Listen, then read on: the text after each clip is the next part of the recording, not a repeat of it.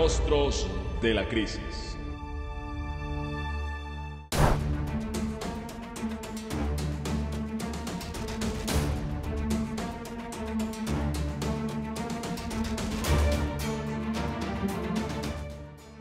No duermo porque hay momentos que, por lo menos cuando llueve, me da miedo, porque no vaya a ser que vuelva a caer otra pared.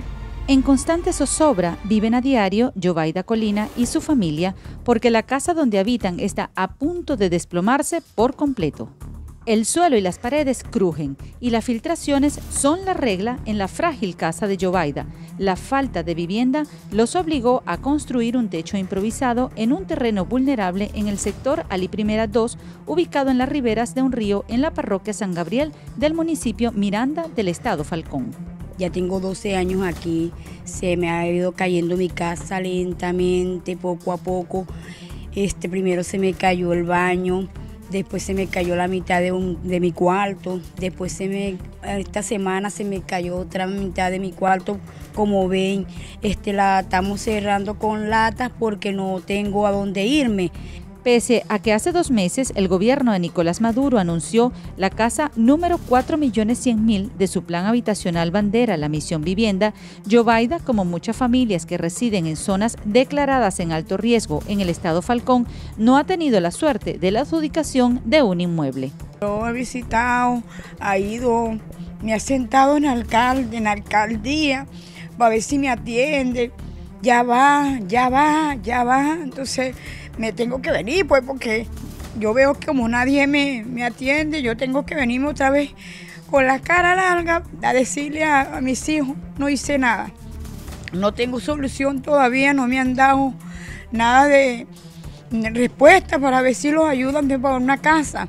Aunque le gustaría soñar con su vivienda nueva, sabe que es imposible. La suma de sus ingresos como empleada doméstica solo le alcanza para llevar alimentos a sus 4 hijos, 2 nietos y a su suegra que padece de Alzheimer. Trabajo en casa de familia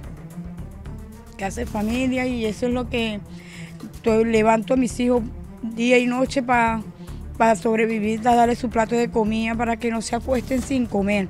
Yo quedé prácticamente sola porque limpio, lavo por aquí, hago para las comidas de mis hijos, pero no me alcanza, no hago la manera para yo volverle a hacer una casa. Sin embargo, no pierde la fe de tener un hogar que los saque de las ruinas y les permita vivir en paz. Cónchale, porque tengo mis nietos. Aquí me da miedo que le caiga una pared encima. Bastante yo he movido por ahí para que me busquen, me ayuden. Soy el papá de los hijos míos, hace 6 meses que lo mataron. Soy madre soltera. Por favor, que me ayuden, alguien que se ponga la mano en el corazón para que me ayuden, pues, con mis hijos, para tener una buena vida. Porque yo aquí estoy viviendo en zozobra, no vaya a ser de una pared que se le caiga a uno de los hijos míos, uno de mis nietas.